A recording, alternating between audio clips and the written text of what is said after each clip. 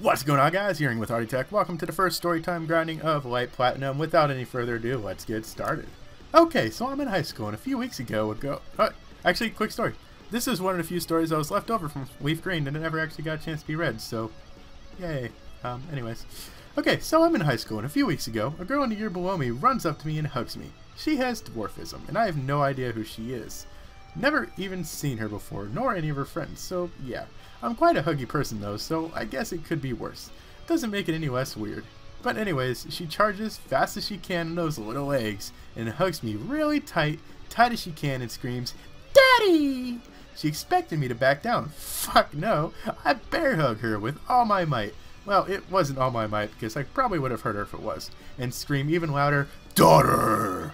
She craps it and screams at the top of her lungs. My friends behind me, by a few meters, are just assuming that I'm raping a girl with dwarfism, and I find it pretty hard to explain to them. Ever since then, whenever she sees me in school, she hunts me down and glomps me.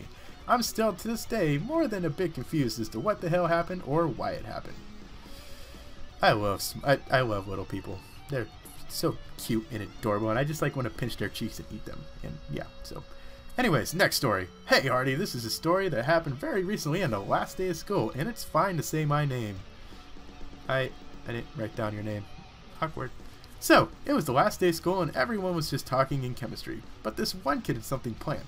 You see, he was moving to Brooklyn next year, so he thought it was fine for him to do whatever he wanted and not get in trouble. So he decided to pull the emergency shower. Since you were homeschooled, I'll explain it to you, because apparently my brain can't comprehend that much. Please continue to explain. The emergency shower is placed in all science classes just in case some goes on fire. You pull the string and water comes pouring out, and the teacher said it was the immediate suspension of leave. For the record, they have those in like Walmart too. It's very logical what that is. I'm just saying. Either way, if you pull it, it's immediate suspension. But this kid got extremely lucky. We had a substitute. So he just walked up normally and pretended to accidentally pull it. The substitute didn't notice, and then all hell broke loose. For some reason, now everyone thought it was fine to do anything they wanted, so kids started throwing things, drawing dicks in textbooks, and the kid who pulled the emergency shower pulled this girl he was in love with for a year to him and started to make out with her. She kissed back. When she hated her. I assume that's supposed to be she hated him, but I don't know. But me and my friends decided not to get detention, so we walked outside before the substitute could stop them, and we burst out laughing. Needless to say, the principal came and gave everyone detention next year, except me and my friends since we were outside. And the kid who was moving got this in his permanent file and got suspended on the first week of school for next year.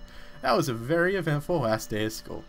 I was going to tell a story about something I used to do in, I believe this would have been first grade, involving when the teacher would leave the room, 4 other kids in my class, standing on top of desks, and a lot of penises, but that might not be appropriate enough, so I think I'll just go on to the next story. So I got back from this mystery trip a few weeks ago. Since it was a mystery trip, we knew nothing about where or what we would be doing until it happens.